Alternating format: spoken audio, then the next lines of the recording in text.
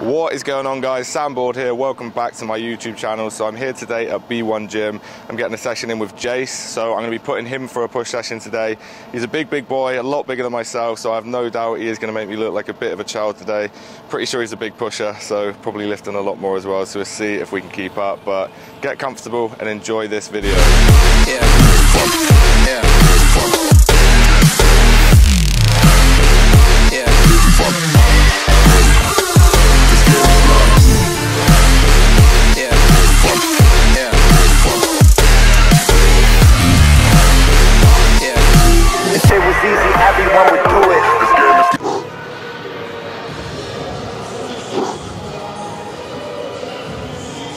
Halfway there.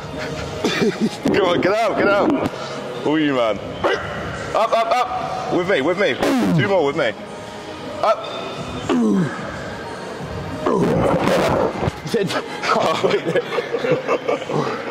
This is actually so good. Yeah, it's nice, man.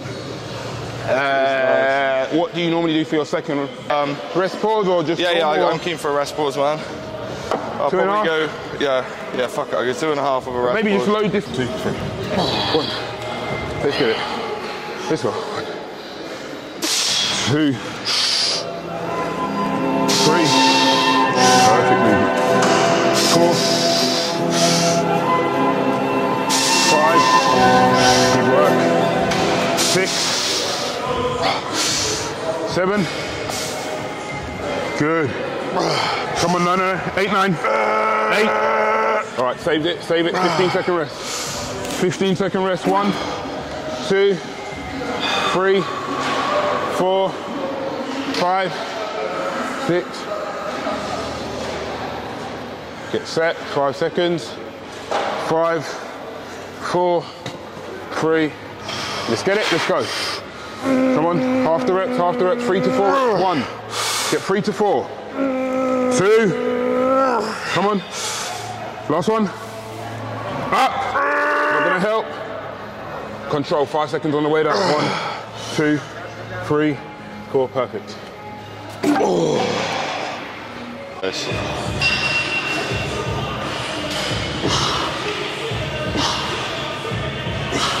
Easy.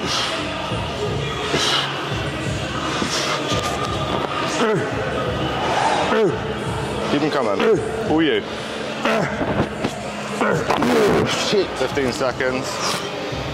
3, 4. Thought you were 5, counting down. 6, 14. Oh, it's early. Let's go, Jace. Who are you, man? 2 more. Ouch, that is brutal. It does feel good, man. It's good. Let's move on to, do you want to do a flat chest press next? Yeah. We like that Drax one there? Yeah, it's pretty.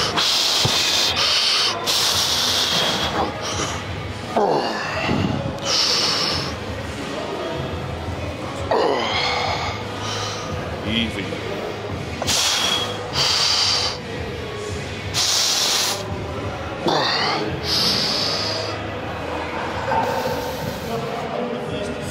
Six, 7, 8.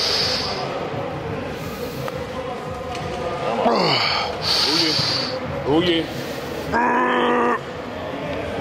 2 more. 1. Breathe. 1. Slow control. 5 seconds. 1, 2, 3. Good. Oh. Yeah, that feels good. Feels so good. No, James, it's not going to be a mashup thing, so I'd rather not. Let's go.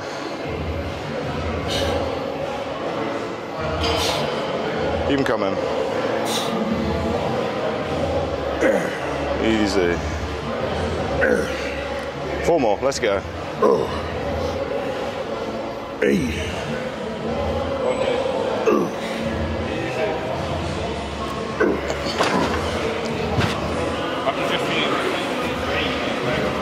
Mine or his? These little chicken legs. So guys, set number 2 on this, we're going to go into a drop set followed by a rest pause on the same set.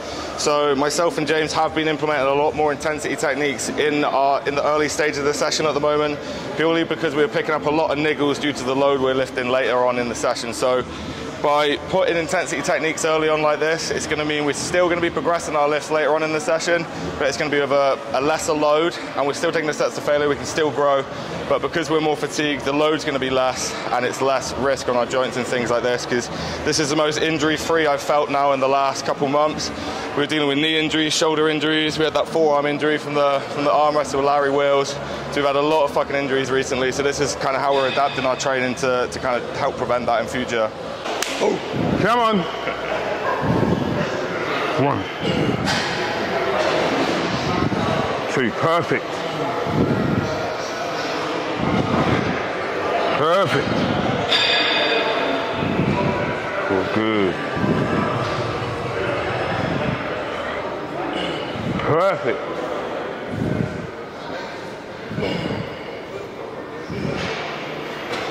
Eight, 9, 10. There's 8, 9, 10. 8, 9, 10.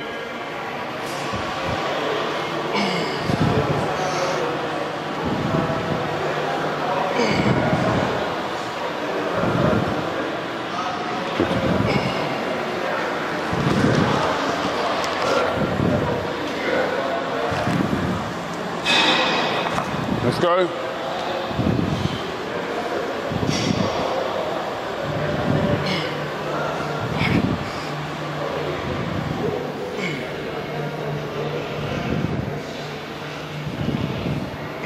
Breath.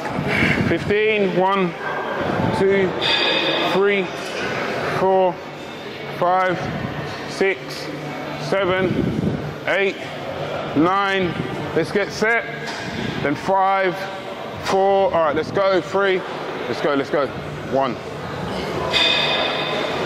2. Get 5 to 6. Come on. 3. 3 with me. Let's go. 3, 2, 1. Perfect. So as you can see, that set, he's took it to absolute failure. A lot of people associate progression with load. It's not just load. You can see, you know, the way he's ended the set, he's took a 1 second pause, then he's took a 2 to 3 second negative rep down. So you can see it's not just about progression rate. It's his progression there is the way he finishes the set, the way he executes the set. So don't get caught up in, you know what, to progress it must be load. It can be technique, it can be intensity amplified, and it can also be form as well. 100%, especially the way we're kind of transitioning now into that lifestyle kind of bodybuilder. We're not going to be pushing food crazy hard. Gets to a point where the load's really not going to be going up. So to actually progress, it's going to be by adding on these intensifiers and things like this and just making sure execution's perfect and, you know, on the exercises. I know if we ask 100 people, you're going to ask people, you know, there's a feeling you get out of adding in intensity amplified. You get off the set and you're like, fucking hell, I feel crazy full. When you're hitting them 6 to 9 reps, let's be honest, they're not fun. You get off and you're like, fuck me, I feel sore. So, you know, I personally think this is a more enjoyable way of training. You know, as people call it, is chasing the pump, but we're not just chasing the pump, we're chasing the pump at the same time trying to progress to moderate loads. 100%. All right. Let's go, Jay. Oh shit, I've changed the grip. Let's go.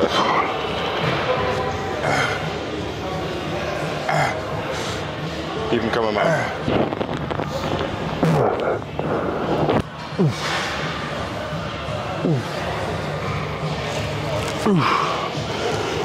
That's it. Save for the job. There we go.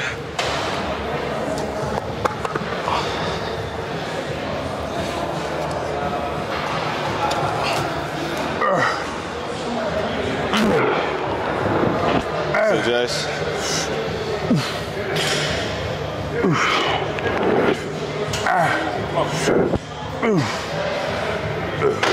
Easy, man.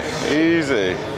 3, 4, 5, 6, 7, 8, 9, 10. Let's go. Who are you, man? Easy 7 reps. That's 4, 5, 6, 7. Make it. Back up. Which grip do you prefer, the high one or low one? I'm stronger here. Yeah. So I prefer being the grip I'm weaker at. Yeah. What movement now? Shoulder press. This is like, it's a restaurant, but it's like they do like breakfast stuff. We're going there again tomorrow. It's like, they just French toast. The best cheat meals are breakfast. Yeah. So that's all our boys arrive. I'll do it, bro. I'll do it. We got, but that's what I'm doing this year. I'm trying to travel more. Yeah. I'm gonna probably do 3 weeks in Miami and just travel and train. Because you know what it is, when you're in shape, people talk to you in the gym. Yeah. You just network. Me and Jay find it easy. We're twins as well, and like, I don't know. Yeah, it just creates more combo, innit? It does. People, like, we get approached a lot because of that. I hardly met anyone. I met people when I started working in the gym, and then like, he walked up, he's walking at any gym, like, oh, you guys twins? Yeah. Come stay with your boys. Shoulder press. Shoulder press. Exercise number 3, we're going to a shoulder press. We're actually going to turn this into more of an incline press, trying to bring up our top line at the moment. So we're going to sit further on the seat, kind of get a bit of an arch in, and it's going to help tag in some upper chest fibers alongside our delts as well. This might be a bit heavy, to be fair. Let's see how we get on. Yeah, it'll be all right. Come on. Easy. 1.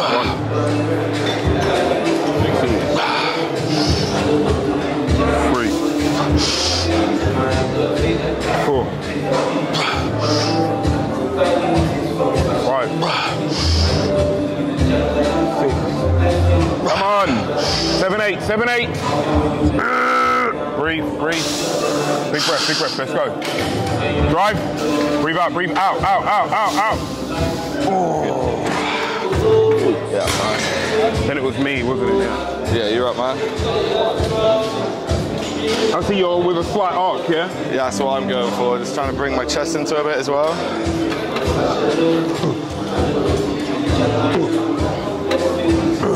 Easy. Let's go, Josh.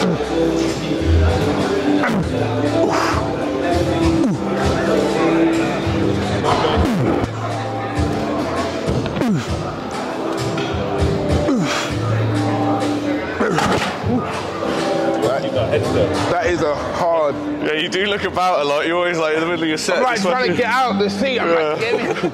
Oh my god, that is hard. Right, you're gonna hurt yourself. Last.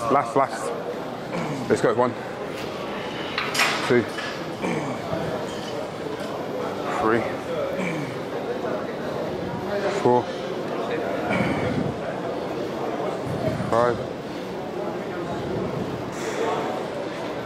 Drive. Control way down. Control. 1, 2, 3. Feeling weak. Right guys, so that concludes our compound for the day. We're now going to go on some isolation work. So we're going to start with 2 side deltoid movements. The first one's going to be the Panata standing side raise, and then the second, the seated side raise machine. So the reason I'm opting for machine side raise variation instead of free weights is because you can load the side deltoid through the full range of motion. Now what I mean by this is, so if we're going to use like free weights or dumbbells, what's basically going to happen here is we're going to have a very uneven strength curve. So if you were to, for example, pick up 50-pound dumbbells and go through a 2-inch kind of range of motion from the bottom right with your arms right down by your side, that would be very, very easy. However, if you were to go up here with the same weight through the same range of motion, like that would be like fucking incredibly hard in comparison. So as you can see, it's a lot harder at the top of the movement compared to at the bottom. So the very uneven strength curve, and the only point of the movement where your side deltoid is actually going to be producing the maximum amount of torque is when you're pretty much parallel to the ground up here, and the other 70-80% of the movement is almost wasted because our delts aren't working at full capacity. So going on machine variations or cable variations are going to allow us to load the side deltoid through that full range of motion and produce a much more even strength curve. So after those 2 side delt variations, we're going to go on to a pec deck fly. So this is going to be our chest isolation movement for the day. So with this, I always like to opt for, again, either a pec deck fly or a seated cable fly. So I like to be firmly placed in a seat with a back support. You obviously have the cable variations as well, but I find when you're standing, it's very easy to add a lot of momentum into the movement, and obviously that takes the load away from the muscle you're actually trying to target. So if we can actually be seated, back support, everything stable, you're going through the same range of motion, very easy to progress and keep the load, keep all of the load on your chest.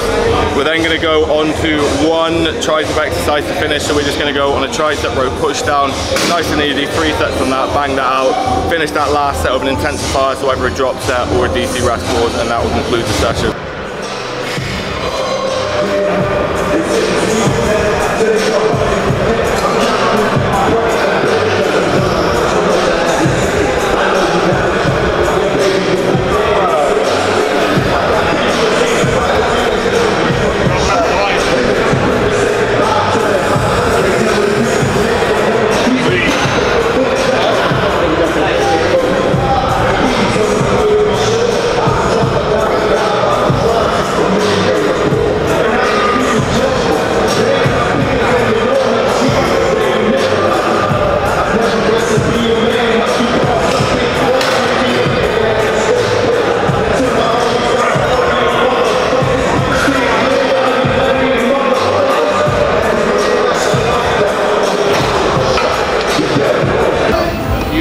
So guys, we thought we'd just jump on here, ask a few questions to Jace. He's not only a successful, I guess, bodybuilder, but he's also very successful retired bodybuilder. I don't know what you call yourself in a minute, but he's also a very successful coach as well, so we'll probably dive into a couple of questions about that and then a couple of questions about training as well. Yeah, so Jace, so firstly, if you could have any physique in the world, whose would it be? Everyone's going to say Chris Bumstead, but I'm going to say mine. No, all jokes aside, I think if I had to pitch towards a physique, it would be a classic physique because, you know, it's not got that freak factor, it's still got that nice lifestyle factor, and that's sort of where we're all sort of digging now to get to. So I would say a classic physique because, again, everyone wants to have a bit of muscle, everyone wants to be lean, no one wants to be too big, and, you know, they want to be able to dress nice and enjoy their lifestyle as well. And I think so, yeah, a classic physique would be where I would be aiming for. So anyone in that top 5, anyone, pretty much of that physique. We'd probably be the same, to be honest. Yeah, so so if you could give any advice to someone looking to scale their coaching business, what would it be? It would be produce content, but not just produce content, produce valuable content, sort of find out what your target audience likes, you know. Simple things you can do. I say to all my guys that I help, run a Q&A, see the results. If 15 guys are saying that they want to know about training and 2 people are saying that they want to know about nutrition, there's no point us putting out nutritional content. So if you want to scale your business, sort of find out your target audience, be granular in what you put out and make sure it aligns to them. Because at the end of the day, content is key, but most importantly, valuable content that serves a purpose is even better. And finally, our last question: so if you could give 3 pointers to someone who's just starting the gym now, 3 things you wish you knew when you started, what would that be? 3 things I wish I knew when I started was listen to one voice. Ultimately, if you've got a coach, just listen to that voice. If you're doing self-programming, just be confident in your self-program, because you walk in a gym, you walk in a big gym, everyone's doing something different, everyone has their own methods, everyone has their own way of doing things. So don't let every Tom, Dick and Harry dictate or influence the way you do things. So be confident in what you stand for and run with that, because I feel you'll have less mental fogginess and you'll just have a direct vision on your goal. And you know, it's trial and error. If you try it for 6 months and it don't work, what's the most? You've learned that it's not worked. So I would just, you know, stick to what you want to go with rather than listen to everyone in the gym. So just listen to one voice. Secondly, what advice would I give is just being consistent, you know, and it does sound so cliche, but I don't mean just being consistent with training. I mean being consistent in, you know, doing your steps every day, being consistent in doing your cardio, just being consistent in everything, because all them little 1%ers do add up. Be consistent with your sleep, and listen, honestly, it'll be the fastest way that you ever make progress. And thirdly, my last bit of advice, you lot can help me here, because last bit of advice would be invest in yourself. Yeah. Like a lot of people have done this before, they've walked the walk or they've mastered the craft, and you'll make progress a lot quicker, learn a lot quicker. You'll save a lot of time in the process, and you'll learn a lot on the way, because there's 100 ways to skin a cat. And listen, once you get a coach, you might sit back and say, do you know what, my way is not always right. So it's a great learning tool, or you might say, do you know what, my way suits me more. So regardless, in that investment, you've learned one or two things. 100%. And even if it's not coaching, there's a lot of members portals and things out there which offer a lot of great advice. So I recommend just investing in yourself. That would be my advice. But yeah, we'll wrap this video up here, guys. Cheers for watching and cheers for the session, Jace. We'll see you in the next one.